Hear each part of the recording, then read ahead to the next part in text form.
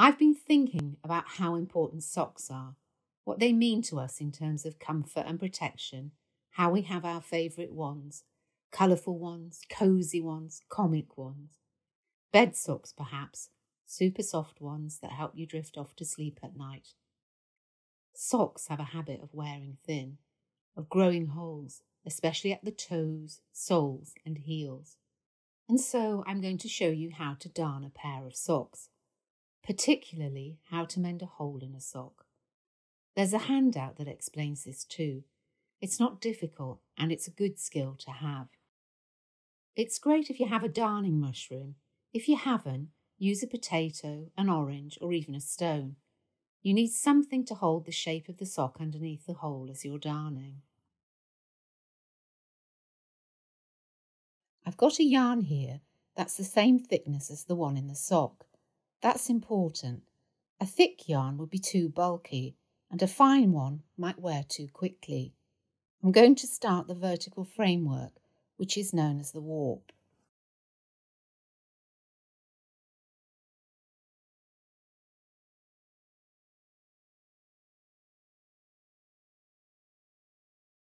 Try to catch any loose loops in your stitches and make lots of small stitches that are quite close together.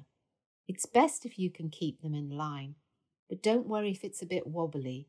Your stitching will get more even with practice. So we are really making parallel stitched lines. These will strengthen the area around the hole, which was probably worn thin too. It's like a preemptive repair.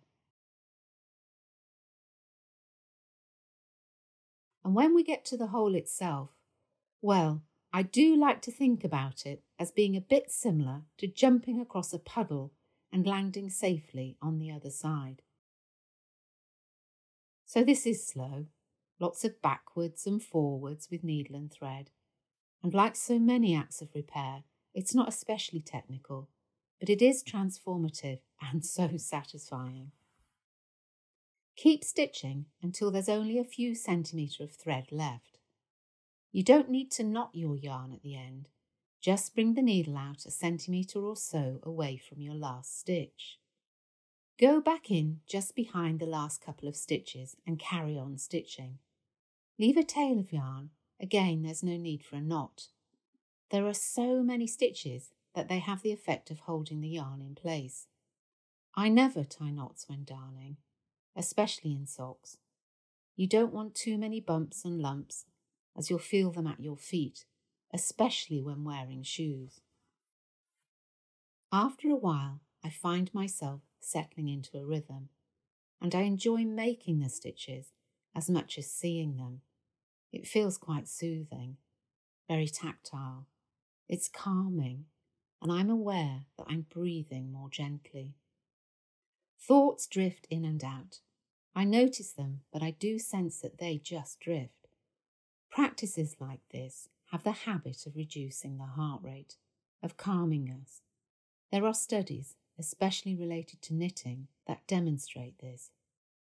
Repair can be good for us in two ways, for the thing that we're working on, and for us as individuals, as makers restoring. There's quite a few loose threads now, and I don't want to get tangled up. To cut them off, pull them away from the surface of your knitting and snip. That's the warp threads finished.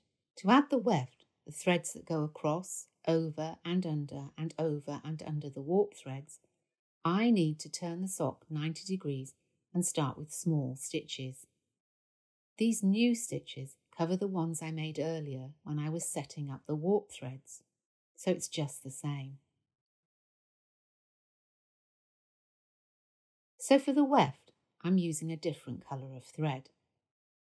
This helps you to see what I'm doing, and it's an easy way to add creativity to your darn.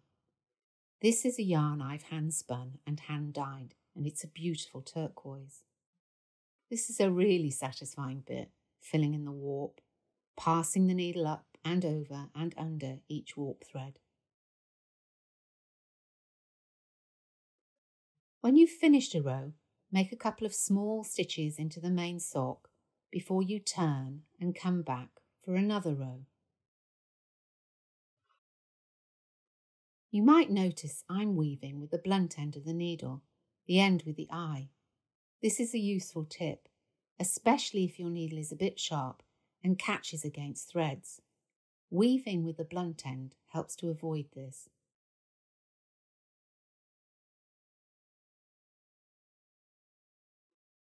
So it's the same process, over and under, over and under.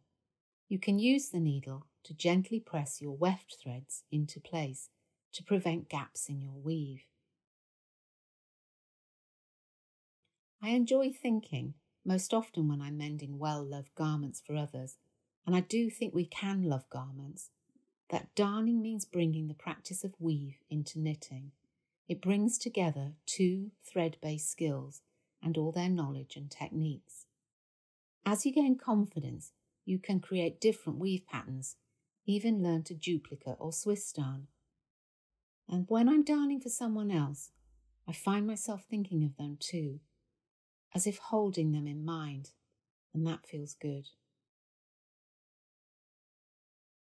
Threading a needle can be a bit tricky. Make sure the eye of your needle is big enough for your yarn to go through easily, and try to needle the thread, move the needle onto the thread rather than thread the needle. And I like my repairs to show, which might sound a bit odd, but visible mends are a sign that someone cared enough to give time to the mending. And sometimes I think of mending and repair as small acts of care, holding something, bringing the edges together, smoothing a surface. These are all small things, but all things we should all value and celebrate. I'm nearly at the end now. I think maybe one more row of weaving. I'm not weaving across the whole now, but I am trying to catch the edges of the warp as it meets the body of the sock. And then I'll make a couple of rows of small stitches to square off the darn.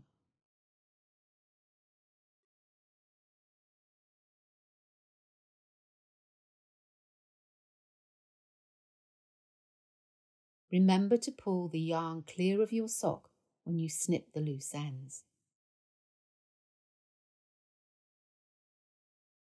You can always add in more weaving, perhaps in a different colour, afterwards. I like to do that.